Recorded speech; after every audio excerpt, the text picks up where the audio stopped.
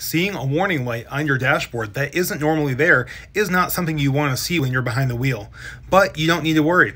While some indicate serious problems, many just let you know your vehicle needs maintenance or some system or component needs attention. So, just what do all those lights mean? Well, I'm going to walk you through just a few of them so you have an idea of which ones are which and which ones you should worry about the most. One of the most common lights is for low tire pressure. When one or more of your tires falls below the recommended pressure, it will trigger this light. Simply check all your tires to ensure they're properly inflated and the light should go off. Next is the oil pressure light. This could illuminate in several scenarios, but in any case, it should be checked out immediately. This symbol is for the airbag system. If this ever stays on after starting your vehicle or comes on while driving, have it looked at as soon as possible. There is a light for your standard braking system, shown here.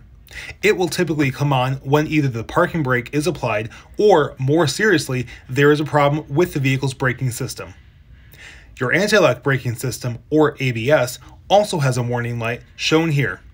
If it pops on, it could indicate an issue with your anti-lock brakes.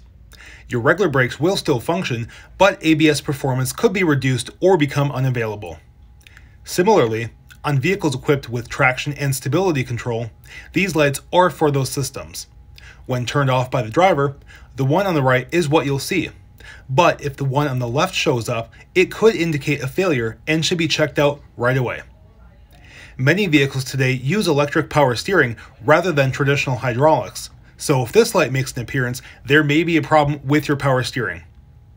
Not every vehicle is equipped with this symbol, but if it does come on, it simply means one or more exterior bulbs, such as a brake light or turn signal, has burnt out.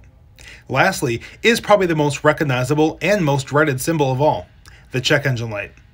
Many times it will show up for a minor issue and may simply be a fluke, but if it stays on, have it checked out by a mechanic as soon as you can. If it happens to flash while driving, safely pull over and call for assistance. Driving with it flashing could lead to serious engine damage. So, if one of those lights does happen to illuminate in your gauge cluster, you can just stop by your nearest Russ Darrow location and speak with their service team. Further diagnostics are only $129.95, and it's the best way to keep your vehicle in tip-top shape. If you have any additional questions for the Russ Darrow Direct Service team, you can reach out to them at 920-731-1300, or you can stop by anytime.